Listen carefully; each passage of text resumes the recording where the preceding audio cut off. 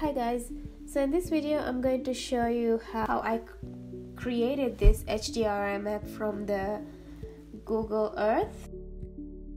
I have linked the websites that I'm going to use in this video. So basically you can download HDRIs from this website, HDRI Heaven, but since I want a specific location, so I'm going to show you guys how I got that using Street View Download 360. So this is the area that I want, the Eau Claire Road, and you're just gonna grab this guy and drop it to whichever location you want. And this is the website where we're going to use to download this Google Earth information.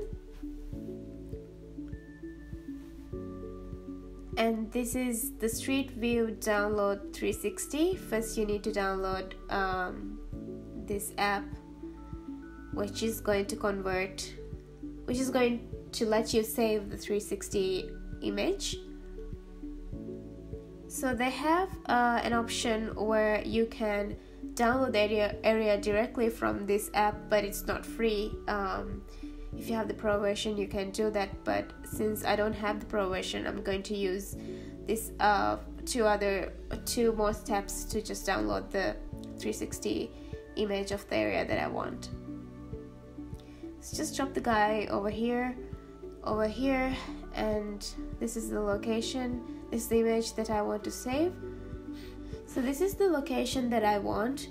So first you have to copy your URL and go to iStreetView.com, load a panorama and paste your URL here for your 360 view and press load.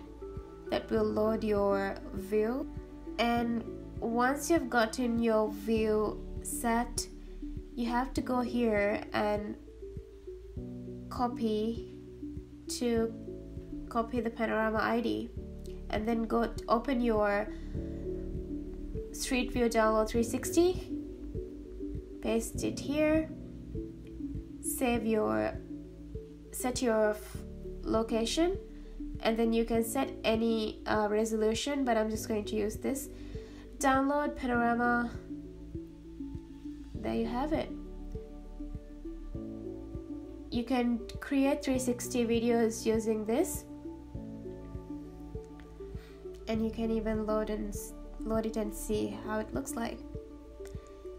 So after this, I have touched up the image to make the colors better, but the thing is, this is still a JPG, and we need an HDR for this to work on 3ds Max. So I'm going to convert this using this website. So once you've gotten your HDR map, there are two ways to do that. One way is if you have V-Ray bitmap over here, you can use that as an HDR map, but I don't have that, so I'm going to go for the second way of doing this, which is using the environment and effects.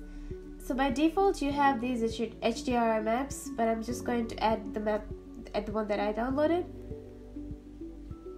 And at first this is how it's going to look, and since I have the V-Ray sun here, and I had the V-Ray exposure control, it was too bright, so you have to make sure set it to no exposure control for you to get this. Go to environment, edit in SME, slide material editor. Once you have that, you can,